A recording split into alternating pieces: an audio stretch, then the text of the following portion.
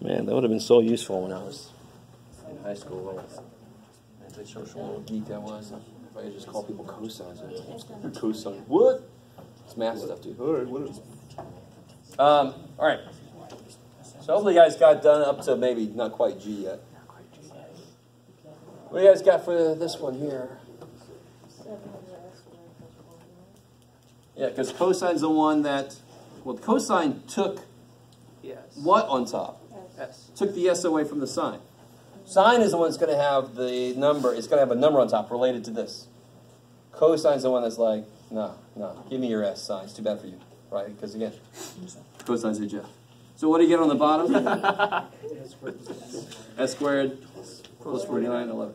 If it would have been sine, the only difference would have been, the top would have been, what about this guy? This is the nice guy. This is nice. I think it is. Yeah, 1 over S minus 6. Cool. And then that's just an example of how the Laplacian is a linear operator. Right? It'll just kind of dance through the whole thing. So what's the Laplacian of this guy? 3 factorial over S to the 4th. Good. 3 factorial is? 6.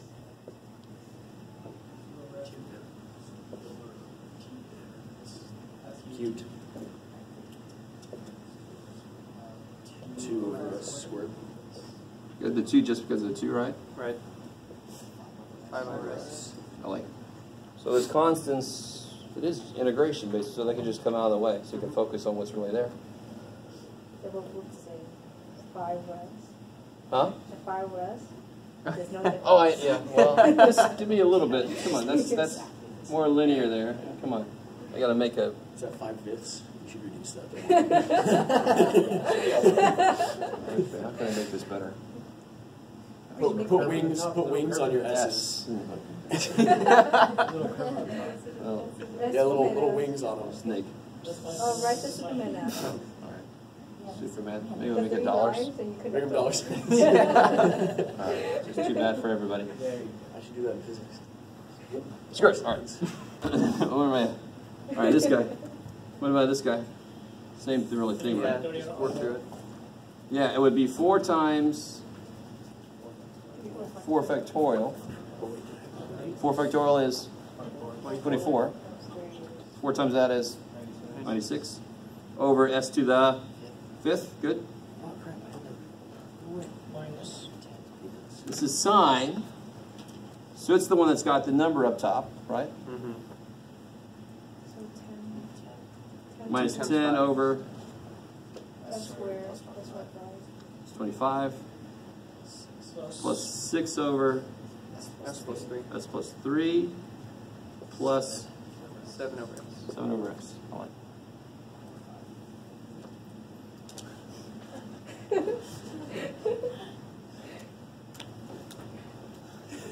Throughout my life, I've made some concessions. Like the T had to get a curve at the bottom, so it didn't look like a plus sign. The 7 had to get that line in there, right? I do what I can. And this guy we already talked about, so it's, out front I've got to put 1 over 36. 36.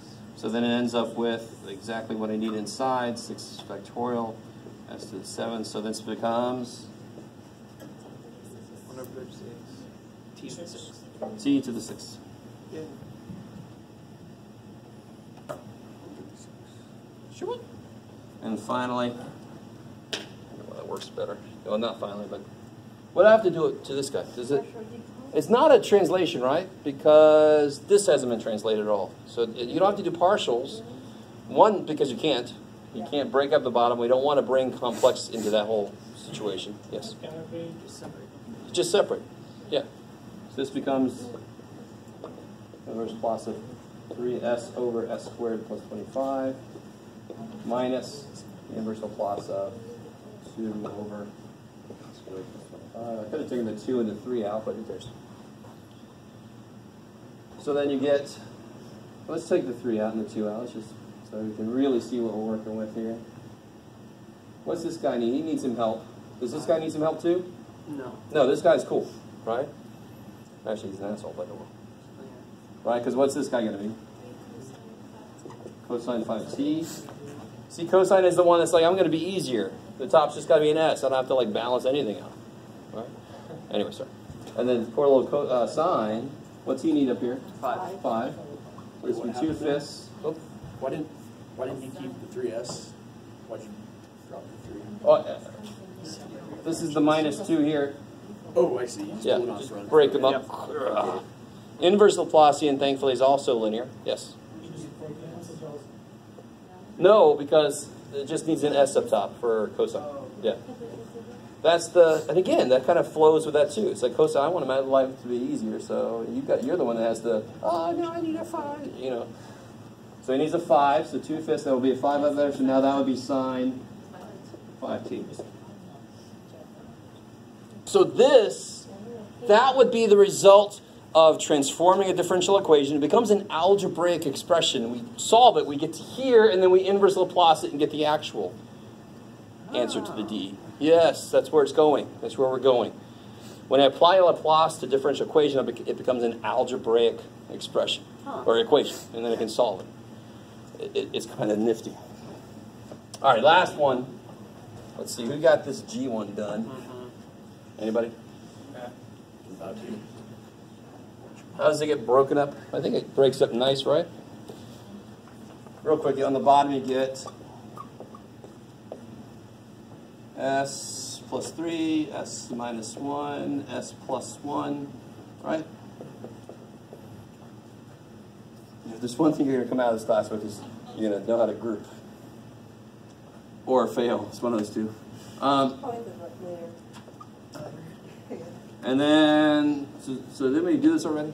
Do we want to do the whole thing?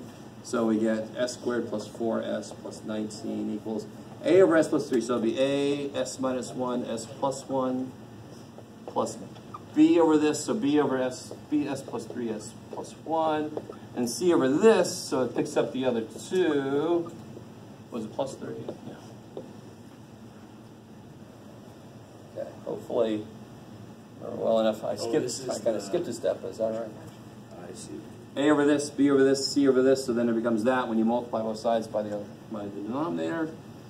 If I let S equal 1, I'll get 1 plus 4 is 5 plus 19 is 24 equals 0, 0, 4 times 2, I get 24 equals 8b. Do you guys remember this little trick?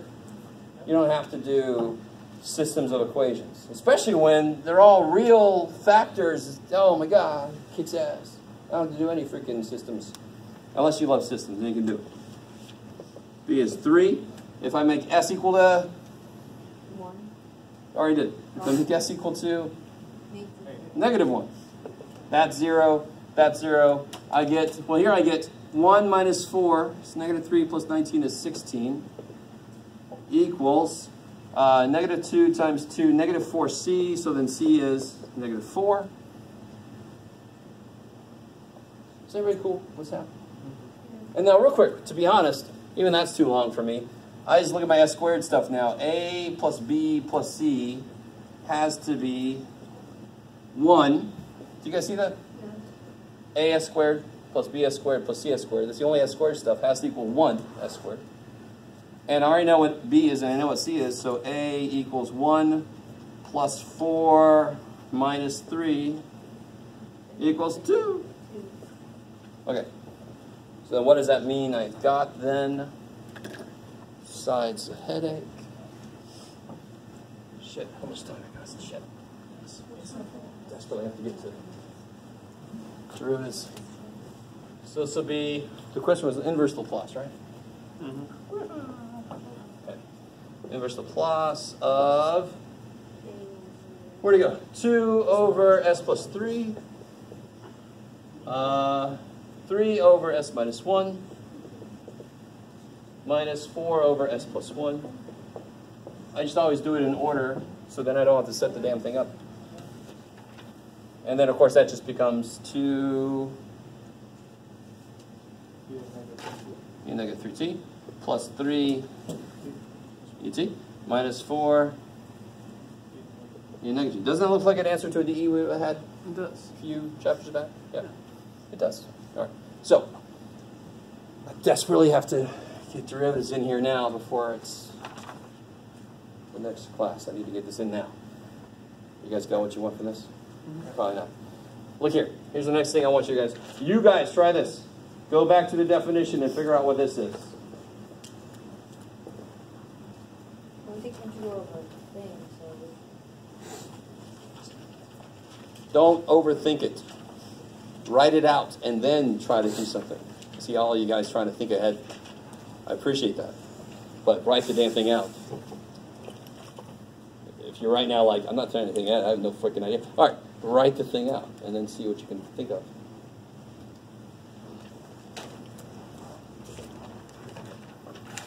It's really kind of nifty what happens.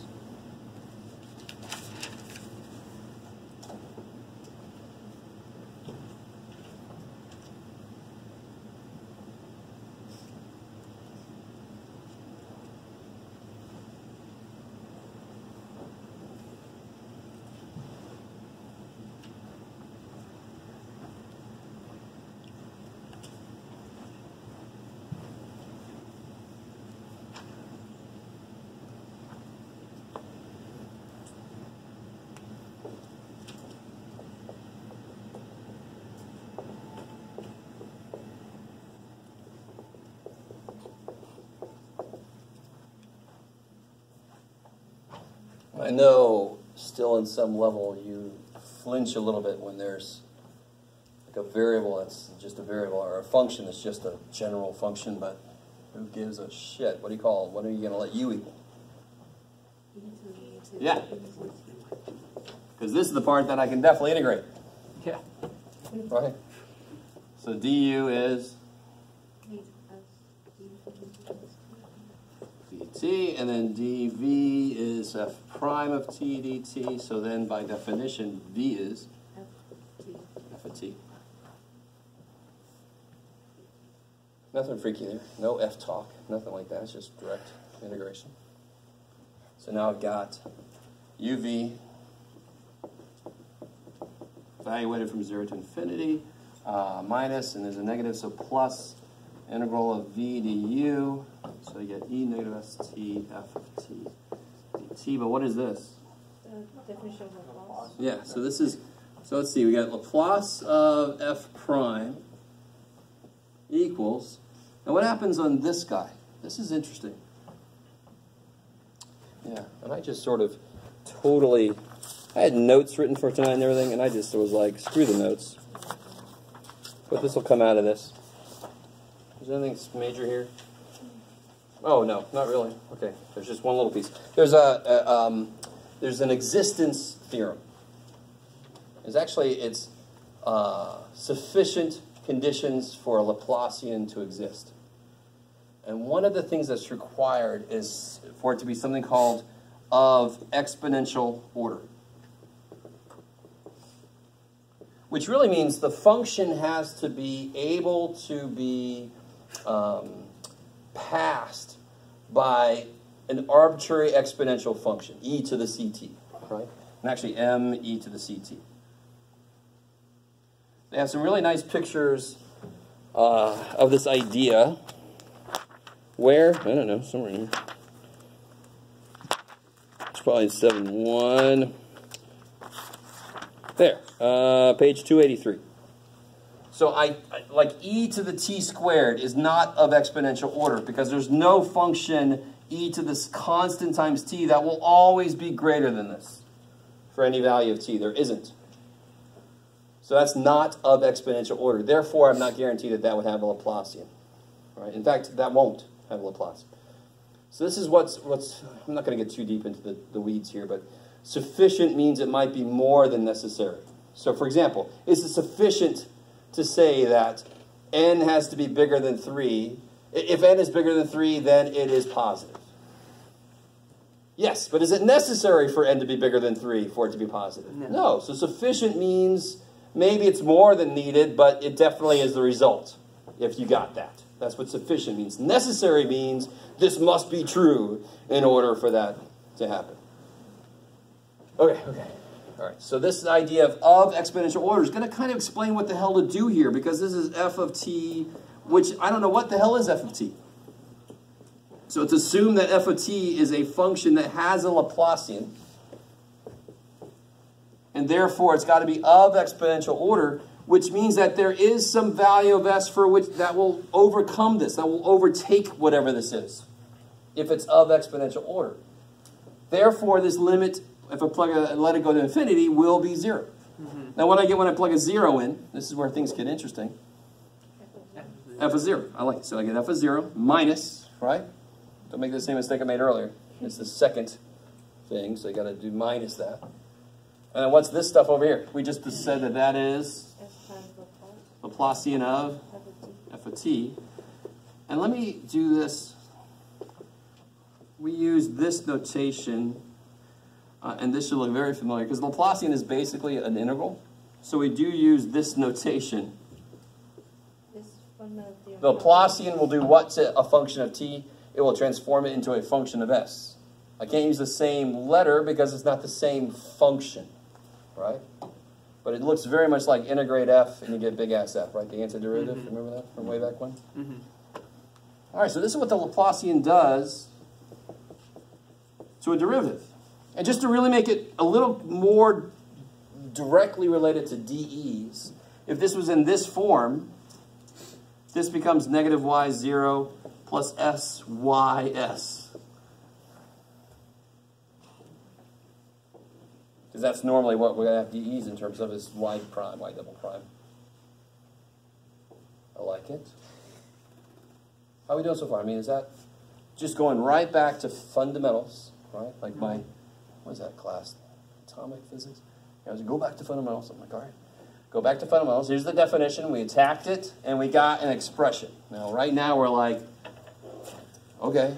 But this looks like I need an initial condition, an IVP. So if I have an IVP, this will totally determine what the answer is. If you look on the back of this sheet, you can see the other ones. If I do this Laplacian to the second derivative, you can imagine that it's going to, the first time I do this, it's going to have f prime. It's going to be based on this times s. And that's why there's an s squared. Do you guys see that? That's why there's an s squared for the second derivative. And that's why there's an s cubed for the third derivative. It's kind of beautiful. It's based on each one that came before it. So, I have like 2 minutes. Look at this problem I put on here. Attack both sides with the Laplacian. So Laplacian of, oops, got it.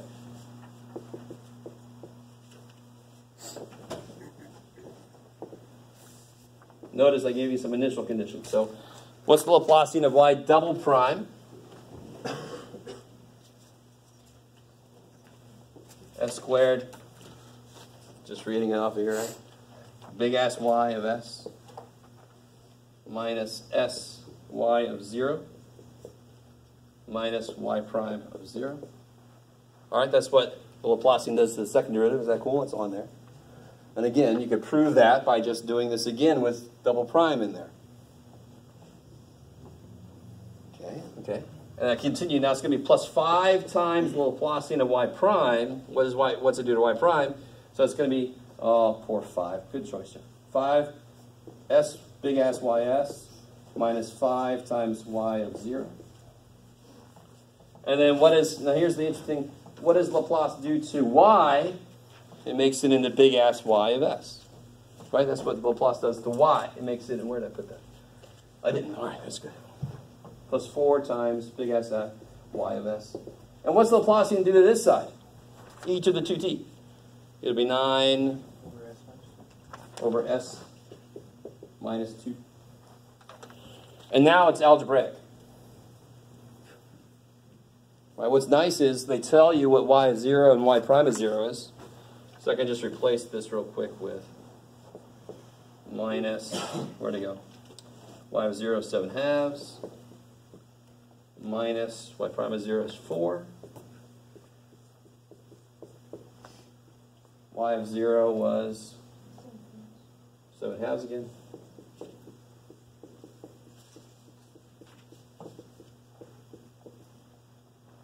And now it's really just solve for y of s. If I can solve for y of s, I can attack both sides with the inverse Laplace. I did Laplacian to bring everything from a t to an s. It made it become algebraic. solve for ys, and then I can do the inverse Laplace. So let's see, how do I solve this for ys?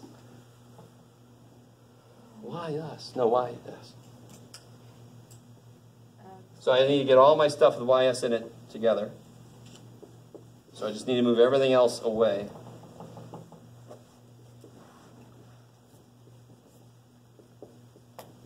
Nine over s minus 2 minus, or plus 7 over 2. 7s over 2 plus 4. Oh, what's this? So 35 over 2, 8 over 2, 43 over 2. So plus 43 over 2, right? Is that cool? The constants. And then I can pull a ys out and divide by the shit I don't want.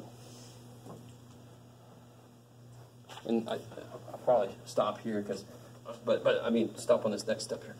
So then I get ys equals 9 over s minus 2. I'm just going to write this really gross just because. Hopefully you guys understand you don't have to write it quite this gross. You see how, and I get s squared plus 5s plus 4, which should look familiar. That looks kind of familiar. Okay. Because you know, the answers to this are going to look like what? What form will the answers to this have? We know what kind of DE this is. E to the something, right? And you see that's kind of like where this is headed with an extra thing here, right? And so you can factor this. So you can put the factors on each of the bottoms of these. You can do partial to the ones you need to do partial fractions to. You can kind of see how this is working backwards. And then I do inverse Laplace to those pieces, and they're going to become e to the something, e to the something. Because it's going to break the shit up using partial fractions. All right, shit. At least I got that far. Yeah. And you're all like, you can slow down. You don't have to. You're stressing out, Jeff. This is 7-2. Oh, sorry. They did somebody else too, man. Where I put those? Yeah. Perfect. Sure. Anybody else not have two sides? That one I just gave you today? The printer decided to mess with me, to assert its dominance over humans.